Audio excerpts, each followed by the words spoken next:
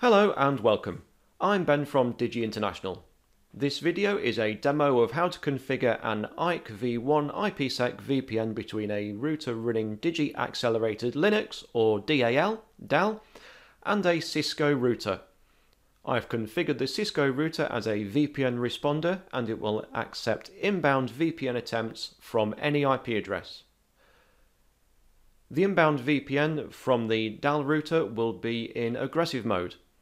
Here is a summary of the configuration already applied to the Cisco. Phase 1 is AES256 SHA-256 Diffie-Hellman Group 2. Authentication is set to use pre-shared keys.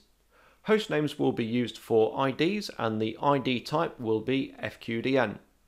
The hostnames used are R1 for the Cisco and DAL for the EX15. The Phase 2 transform set is AES256 SHA-256 with Diffie-Hellman Group 2.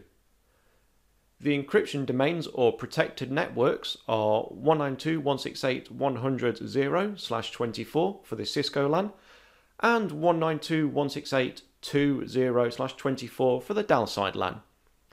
Access list 190 is configured to allow IP traffic between the Cisco LAN and the EX15 LAN. First, I'll start a constant ping to the Cisco's LAN interface IP address over the VPN from my laptop. This shows there is no response from the remote Cisco over the VPN. Let's log into the Cisco and confirm there are no inbound VPNs active. No SAs are created at Phase 1 or Phase 2.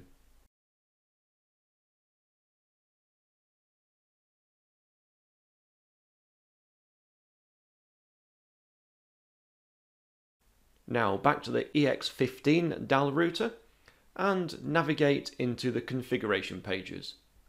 Then click VPN, IPsec, tunnels, and add a new tunnel. Let's call this one Cisco_HQ.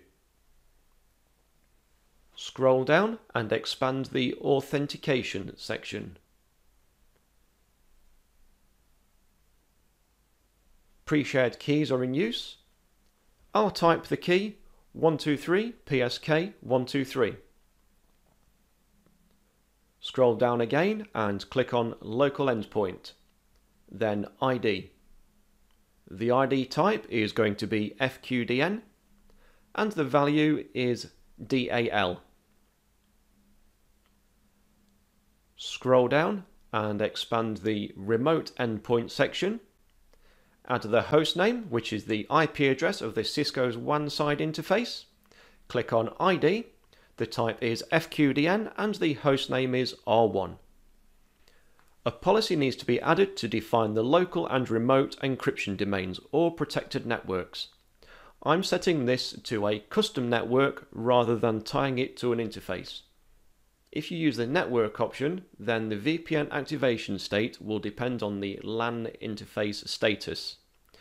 If the associated LAN interface is not up, then the VPN will not be established. If you want the VPN to be always on regardless of the LAN interface state, then you need to select Custom Network, as I have done here, and enter the LAN address range. This is my preferred method. The remote network is the Cisco LAN. Enter that here. Expand the IKE section. IKEv1 will be used and this is an aggressive mode VPN. The lifetimes should match on both sides, but a mismatch in lifetimes won't stop the VPN from being established. They will be negotiated between the two peers. Click on Phase 1 Proposals, then add a new proposal. This needs to match the Cisco settings of AES256, SHA-256, Diffie-Hellman Group 2. Next, add a Phase 2 proposal, again matching the Cisco settings of AES256, SHA-256, Diffie-Hellman Group 2.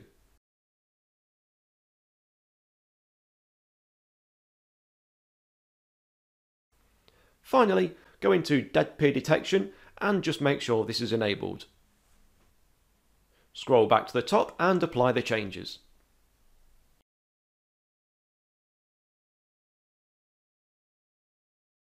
I can see on my other screen, monitoring the Cisco debug, that the VPN has come up.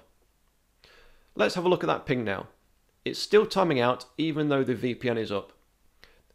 This is because of the Linux connection tracking and routing still sending the ping out of the WAN interface without sending the packet over the VPN. So let's quit the ping and restart that in a moment. I'll check and confirm that the VPN is up. So back over to the Cisco and first check the Phase 1 SAs. This shows there is a Phase 1 SA and the peer IP address is 192.168.0.55. Next, check the Phase 2 SA and verify the local and remote networks are correct. Also notice that the packets encapsulated, encrypted, decapsulated and decrypted are all 0. I'll restart that ping now and we can see that's working. Let's check those packet stats again so we can prove the pings are over the VPN. And now we can see the packet counters are increasing, so that looks good. I'll check back on the EX15 that the VPN is currently shown as up and connected on there as well. So we need to click on Status, IPsec, and here it shows that Cisco_HQ status is connected. Below are the local and remote networks from the EX15's point of view. This confirms the VPN is shown as up by both IPsec routers. And that brings this demo to an end. Don't forget to like and subscribe to our YouTube channel. I hope you found this useful. Thanks for watching.